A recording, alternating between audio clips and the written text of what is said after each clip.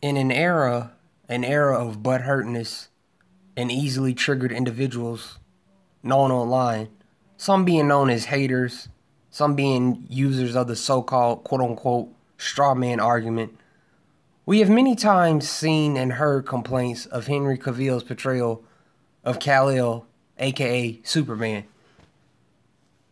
Among common complaints of his acting is wooden, he hates being Superman. One of the most frequently brought up complaints is that Christopher Reeve's Superman never did this. Christopher Reeves was great because he did this as Superman.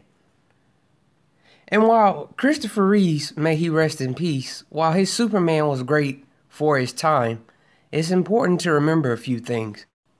Number one, Henry Cavill and Christopher Reeves are two different individuals. Just because they both had the privilege of playing the same character doesn't at all mean they are going to be one in the same. It doesn't mean that Henry Cavill should be trying to imitate what Christopher Reeve's Superman was able to establish. Henry Cavill cannot and should not be expected to be what Christopher Reeves was. And we have seen this similar complaint amongst the Spider-Man films, only now because Spider-Man has the MCU logo and isn't being played by Andrew Garfield, it's not so much a big deal. We cannot hold Henry Cavill to the same standard as Christopher Reeve's Superman, just because Henry is playing Superman now. Naturally, their portrayals are going to be different. And don't get me wrong, for the time that the 1978 Superman film released, it certainly deserves due praise. This isn't a diss at either movie.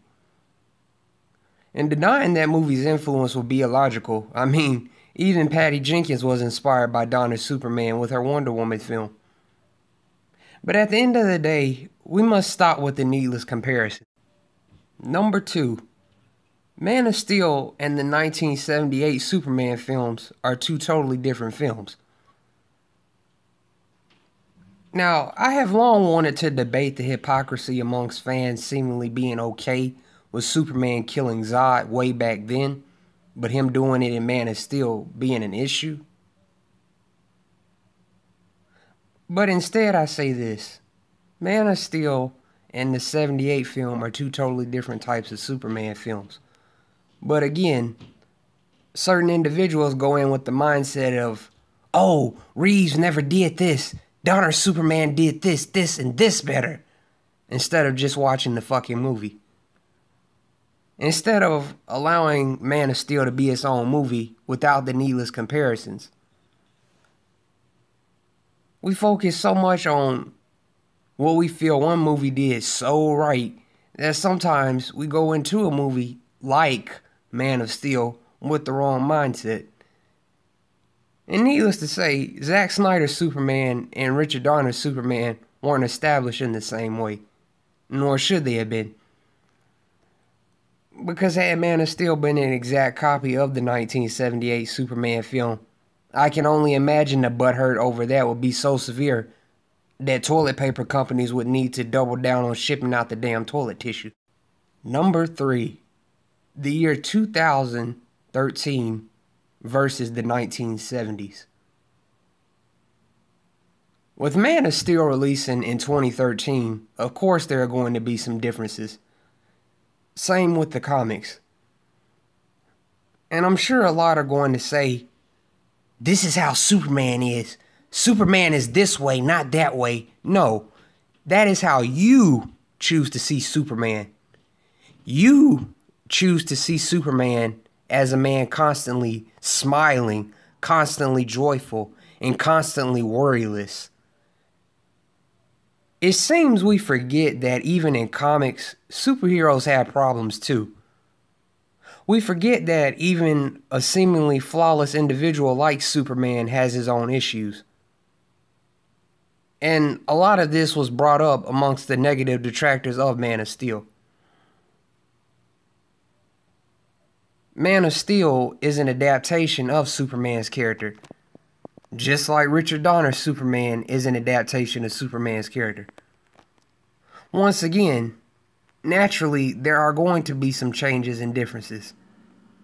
Not everything is going to be the same.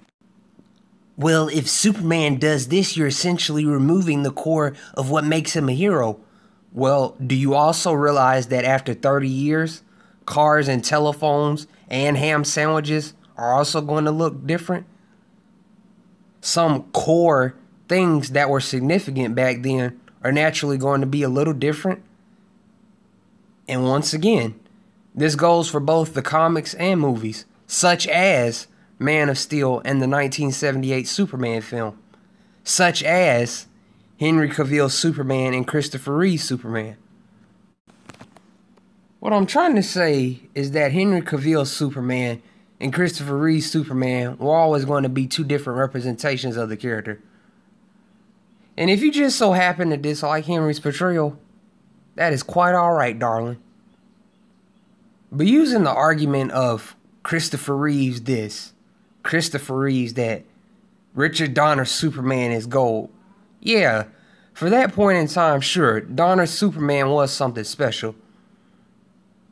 But using that as an argument, the whole Henry's Superman isn't what Christopher Reeve's Superman was, is a bit unfair. Wouldn't you agree?